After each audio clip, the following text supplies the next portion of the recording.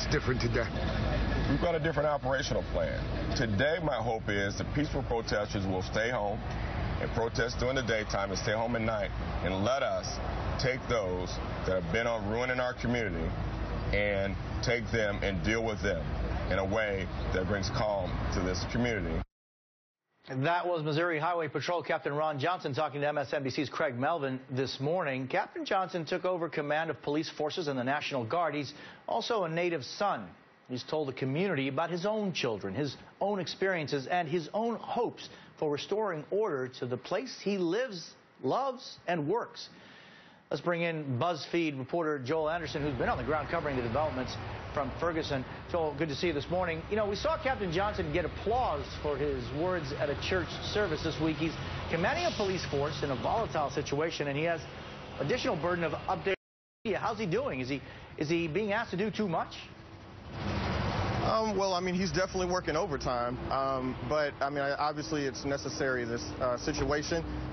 As for how he's doing, I mean, I guess that really depends on who you ask. If you ask people in the community, they're still very frustrated, still very upset with the police. If you ask the media, they're not particularly happy either, but a lot of that is related to issues of access.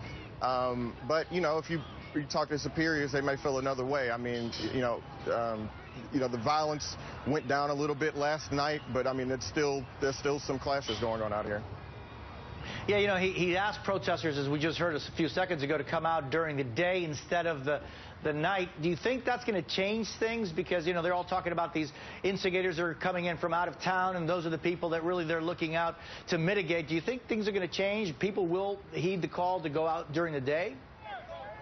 No. I mean, I think that the people that he's trying to reach aren't really the people that are inclined to listen to him. I do think that, you know, some of the more peaceful protesters, yes, they'll be here, you know, throughout the day.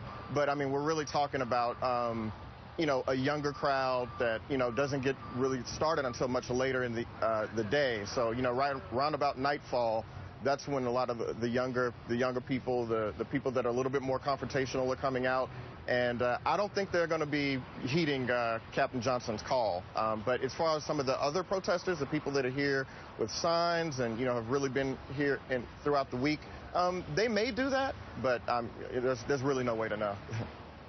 Yeah, and the big question is, you know, what is it going to take for people to see that finally there is some change, there is some transparency, there is some justice, and that they can begin the process of healing those divisions that exist in Ferguson? And as the Congresswoman was saying, that seems to almost at times seem like there are two Fergusons, as though there are also two Americas in many opportunities. Joel Anderson, thanks so much for your time. Appreciate you reporting this morning in the area that has seen so much volatile things happening in the last 10 days. Appreciate your time. And